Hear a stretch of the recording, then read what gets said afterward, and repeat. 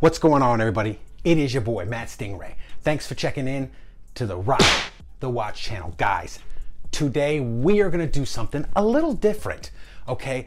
I am going to tell you how you can afford a luxury watch. Actually, I'm going to tell you, yes, you too can afford a luxury watch, okay? So if you are a watch collector and you have multiple watches like I do, take stock, look at your collection, okay?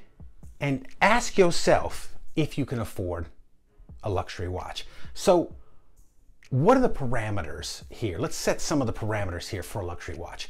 I like to think, let's set a price range. Let's say it's from one of the major brands, okay? Whether it's Swiss, Japanese, or German, doesn't matter, okay? Let's set a floor of $2,500.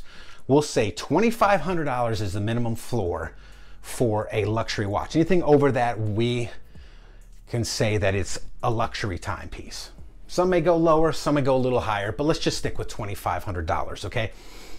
I got a box back here of watches. Now this is what I call my like mid to lower tier watches, okay? I got my big boy box.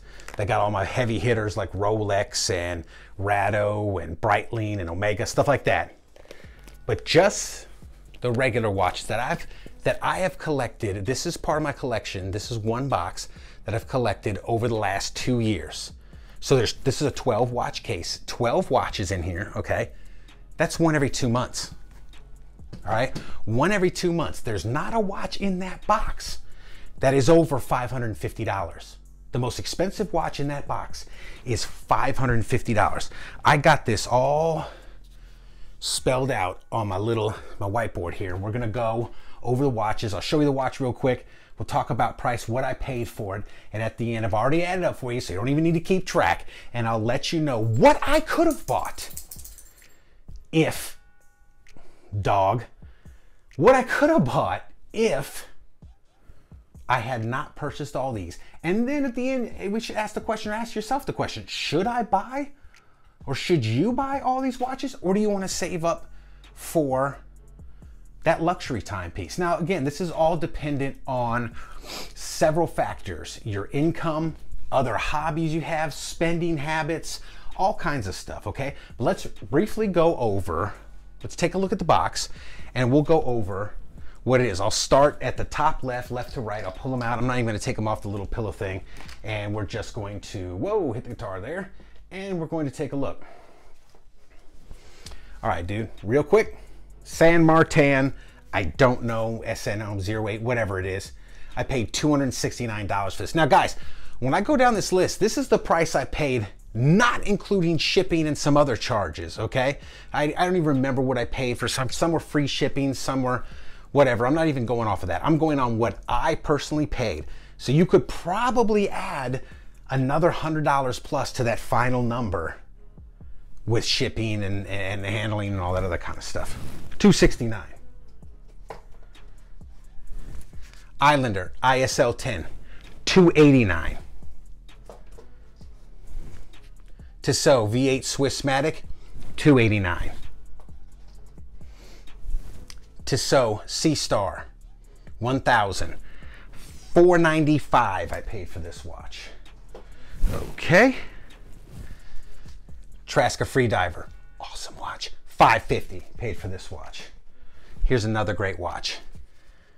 Citizen ProMaster Fugu limited edition, $550, another great watch. All right. Bulova Wilton, $289. My wife bought me this one, Costco. It's a pretty cool watch. This is a Seiko SSC 637, $269. Orient Sun and Moon V4. This is another pretty cool watch, $269. Had to look this one up on Amazon. That's where I bought this one. Seiko Samurai Classic, great watch too. Seiko Samurai, $292 from Amazon I paid for this. All right.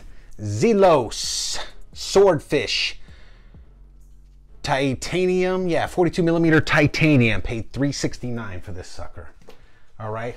And last but not least in this box, of affordable watches. Seiko Alpinist Sarb 017. I paid $470 for the watch, and this is a strap code bracelet that I paid $86 for. Okay, so it's $556 total for this watch. All right.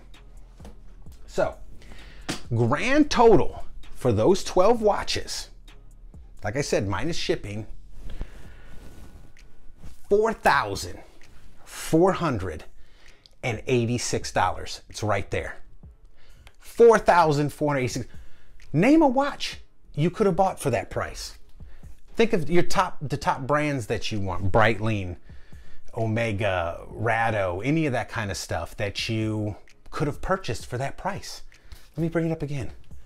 $4,486. So my Zenith Defy, I probably could have kicked in a couple extra dollars and bought the Zenith Defy. I could have bought 2 of these and then another affordable watch. You could buy a Breitling for that.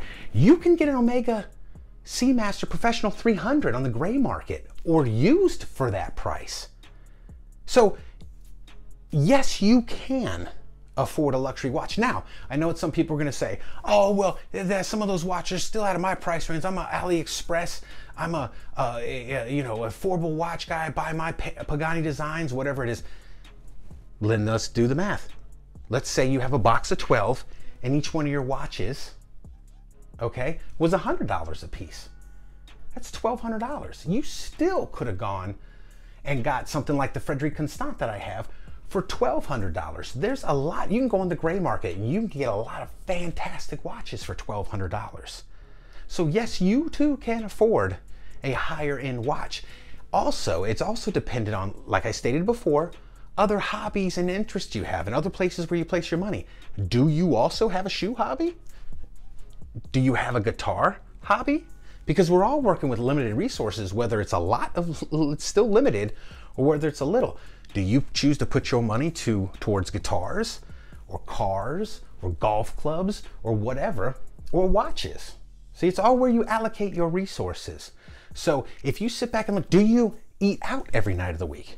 Because if you're dropping a 20 spot on fast food every night of the week, do the math. That's $140 a week. So stop eating out and save your money. Put your money away, save your money. You too can buy a luxury timepiece.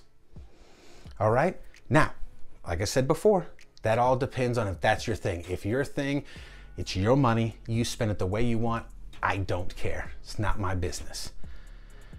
But I've just shown that over 2 years of collecting these watches. Now I have all the other high-end pieces I bought in between, but that box is over a 2-year span. If you span that out, that's once every 2 months. Can you buy a $200 watch in 2 months? I think a lot of people can if they manage their money correctly. So guys, I know it's a little bit different video. I hope you liked it. If you want to blast me in the comments, blast me. I will respectfully respond. If not, I will destroy you. No, I'm just kidding. But I will respectfully respond. You disagree with me? Cool. If not, let me know what you guys think down in the comments below. And as always, rock that watch.